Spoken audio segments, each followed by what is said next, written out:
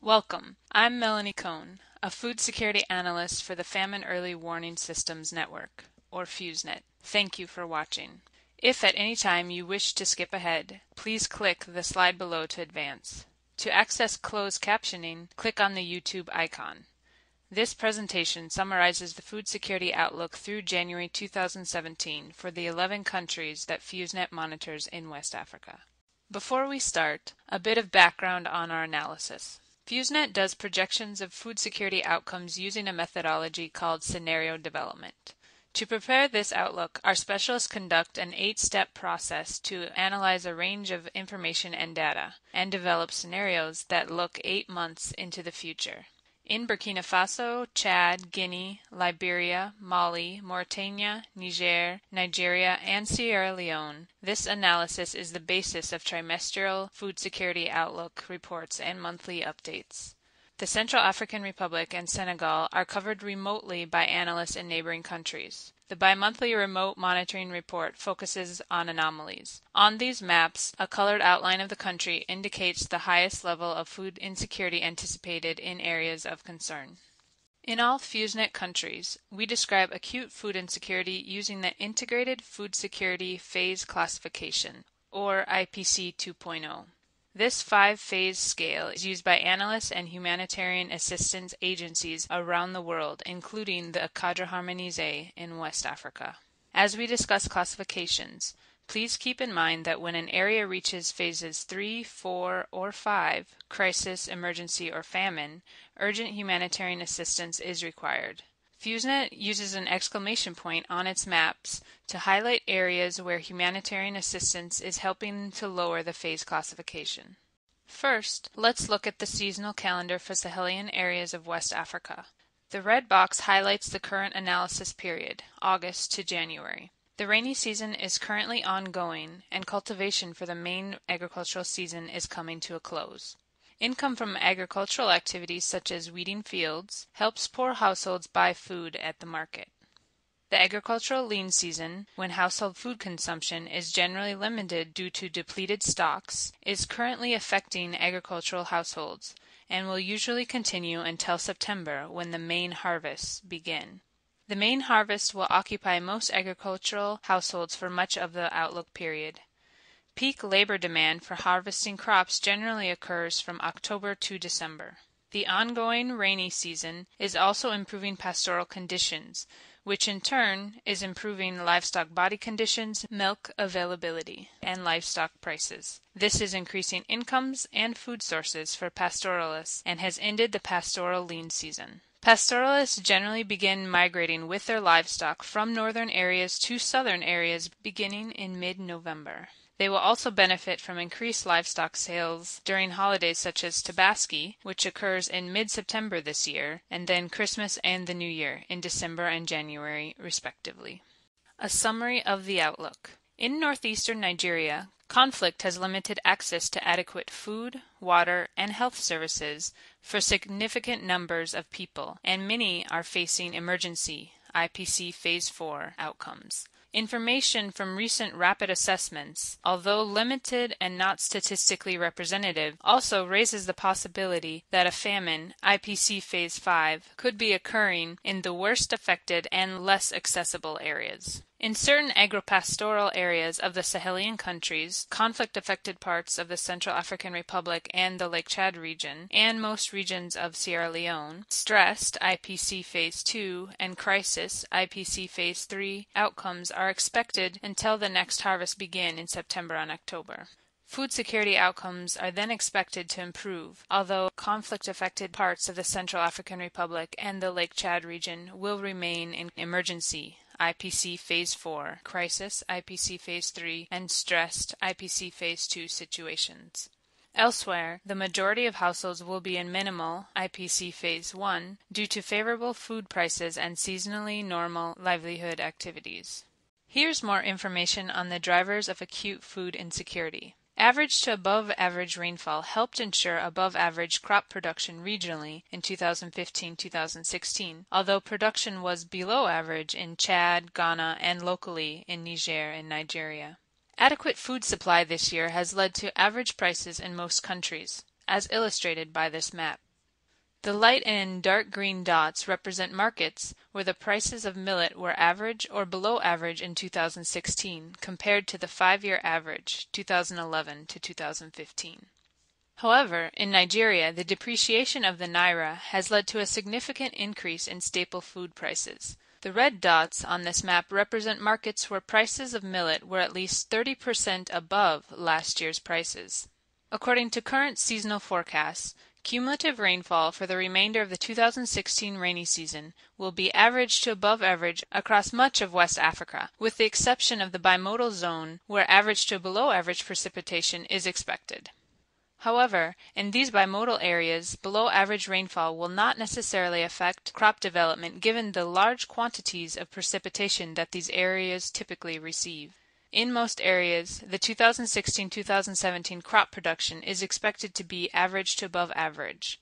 Harvests starting in October are expected to improve food availability and income opportunities and cause cereal prices to decline between October 2016 and January 2017. Increased livestock demand during the Tabaski holiday in mid-September and the end-of-the-year holidays in December is expected to increase livestock prices, helping to ensure that the incomes of pastoralist households are adequate. Conflict remains a primary driver of acute food insecurity in West Africa and has led to the most severe outcomes in Nigeria, Niger, Chad, and the Central African Republic. This map represents violent incidents in 2016 that have led to significant fatalities. Conflict disrupts livelihoods, impedes market functioning, and prevents the delivery of humanitarian assistance. Here are more details on a few specific countries. Data from recent rapid assessments, though limited and not statistically representative, suggests emergency IPC Phase 4 in conflict-affected areas of northeast Nigeria, and raises the possibility that a famine, IPC Phase 5, could be occurring in less accessible areas. In July, SILS, FAO, WFP, and FuseNet issued a joint alert on the situation, indicating that improvements in humanitarian access and a sharp increase in the provision of emergency assistance were urgently needed. Conflict is the primary driver of this extreme acute food insecurity. The ongoing conflict in northeast Nigeria, which intensified in 2012 and led the government to declare a state of emergency in 2013, has caused thousands of deaths and disrupted the livelihoods of millions of Nigerians. It has also disrupted markets and reduced cross-border trade. In some towns, markets have been closed altogether, and access to humanitarian assistance remains limited. In 2015, the Boko Haram conflict spread to Cameroon, Chad, and Niger, and a multinational joint task force intensified military operations in the Lake Chad region to take back towns that had fallen to Boko Haram. In 2016, military activity secured areas in central and southern Borno State, which had been inaccessible. A cadre harmonisé assessment estimated that more than 3 million people in Borno State were in crisis, IPC Phase 3, or worse, and in need of urgent humanitarian assistance. The cadre harmonisé is a food security classification system compatible with IPC. The data collected during rapid assessments since May, although limited and often not statistically representative, showed likely high rates of global acute malnutrition and severe acute malnutrition, and in some cases a probable elevated crude death rate. This raises the possibility that a famine, IPC Phase 5, could be occurring in the worst affected and less accessible pockets of the state. Famine, IPC Phase 5, is declared when food security analysts reach a consensus using representative data that the following 3 conditions have been met. At least 20% of an area's population faces an extreme lack of food, at least 30% of children are acutely malnourished, and the crude death rate exceeds 2 per 10,000 per day. More data and analysis are necessary to fully understand the situation in northeast Nigeria. While the conflict in the northeast continues to be the primary driver of acute food insecurity in Nigeria, the depreciation of the naira is also exacerbating food insecurity. The depreciation of the Nigerian naira has been driven by the drop in global crude oil prices. The government of Nigeria obtains significant revenue from the sale of oil. This graphic illustrates the drop in government revenue from oil that has occurred over the past several years. As the naira has depreciated, prices of staple foods have significantly increased. On this graph, the red line represents the naira's value in US dollars. The trends in staple food prices are represented by the other colored lines. This graphic illustrates the price of maize in Dawano, the largest cereal market in West Africa, which is located in Kano, Nigeria. High prices in Nigeria could affect markets and trade across the region. At the markets represented by the red dots on this map, the price of maize was 100 to 125% higher in June than the same time period last year. In 2014, the Ebola epidemic in Guinea, Liberia, and Sierra Leone rapidly became the largest Ebola outbreak in history, and in March 2016, the World Health Organization finally declared the public health emergency to be over. In January 2016, FuseNet opened offices in each of these countries, which had previously been covered remotely. FuseNet is now more closely monitoring and reporting on the food security situation, as well as strengthening the early warning capacity of food security partners. Economic recovery in the countries has led to a normalization of food and income sources.